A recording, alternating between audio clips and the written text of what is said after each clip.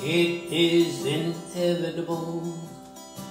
There's no way of getting around the fact that one day he will be 6 feet in the ground.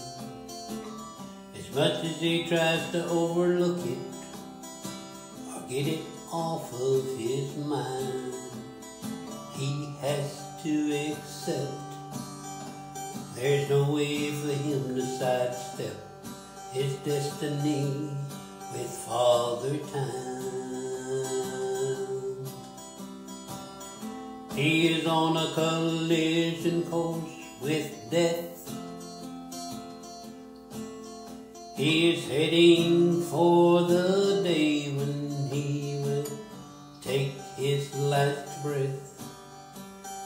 Will he go to a place of torment or to a place of rest on his collision course with death?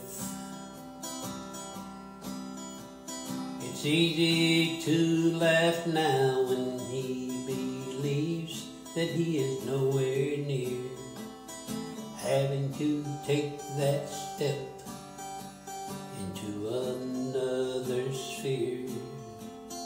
It could come at any moment, any time of the night or day. So he should be aware. It's best that he prepare at that time to exit the stage.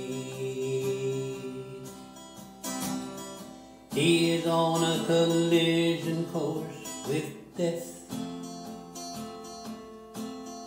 He is heading for the day when he will take his last breath. Will he go to a place of torment or to a place of rest on his collision course with death?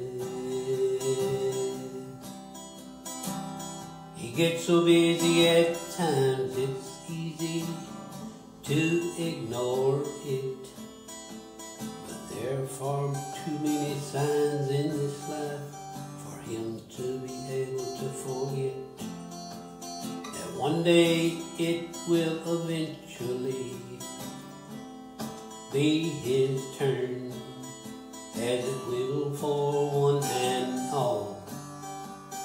Great and small, it should be everyone's concern.